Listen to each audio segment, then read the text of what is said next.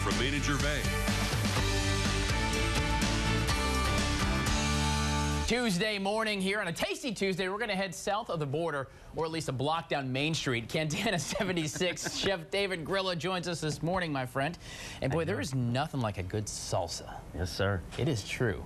That's true. Suppose you could tell me how you make some really tasty treats? Yes, sir. Today we're going to make a little bit of pico de gallo. Pico de gallo. Pico de gallo. What's the difference between that and salsa? Well, salsa's blended and sometimes cooked down. Pico de gallo is what they call like a salsa fresca, you know. Okay.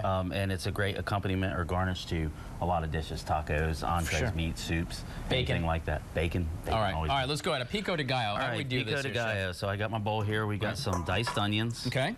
Okay. Real easy. Go ahead and get in there. There you go. Yeah, All right. we got a little diced tomatoes. All right. Okay. Slide that over. Lots of cilantro. All right. If you notice, This is actually incredibly easy. it is, and it's the Mexican flag too, red, white, and green. Guys, Over take a here. look at that right there. How about that? All right, go ahead. Got a little bit of diced jalapeno, and we get the seeds and the membranes out. It cuts back on the heat. If Okay. you like the heat, you leave that stuff in. Okay? I do not. I'm glad you were good. This is good looking out, Chef Grillo. A little fresh squeezed lime juice. We always use the fresh squeeze. It gets those essential oils out of the lime. Okay. Gives a light, crisp, clean flavor. Very easy. And wow. a couple teaspoons of salt. A pinch, if you will. And that's really all there is to it. That's all there is to it. You just mix it real nice, and you can serve it with chips. We're going to do a little segment later, and we'll show you some stuff to serve it with. But that's your pico de gallo. It's that simple. Give me a couple of little hacks, if you do, like to get this stuff ready and prep it for me. Yeah, well, a couple things. One of the things with the cilantro, okay, I like to chop it because we've got nice knives. Yes. They're very sharp. That's a Ginsu knife. You'll be able to cut through a can with that. Good one. But if you're looking to just get the leaves, a real simple one you can do, you take the fork, you take your bunch of cilantro, and you just pull on it like so. Oh, and wow. it gets the leaves off. It stops you from having to get the stems in there, you know.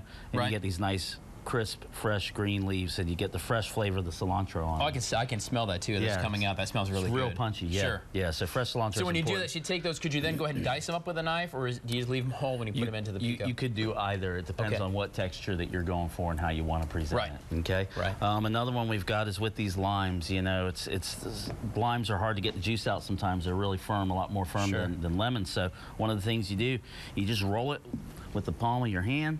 You bruise it up. And when you slice it, it loosens all the juice in the pulp, and it's real easy to squeeze onto what you got going on. So you can actually slice it and take it just out of the lime and put it right in, just like that. Guys, you're writing this down. This is good stuff. Okay, we got one last one here. I'm going to talk to you about jalapenos, okay? These are chilies. They're not peppers, okay?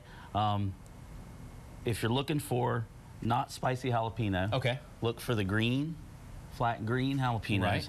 When you see them, they've got these marks on them. It's called corking. Corking. And corking is a process that lets us know that jalapeno is close to its peak heat, or the capsaicin. So this one's going to be a scorcher, a barn burner. That's going to be a barn burner. Yeah, good 9,000 Scoville units. You know? Yeah. Not for me. Take a bite, I dare you. No, I'll pass. All right.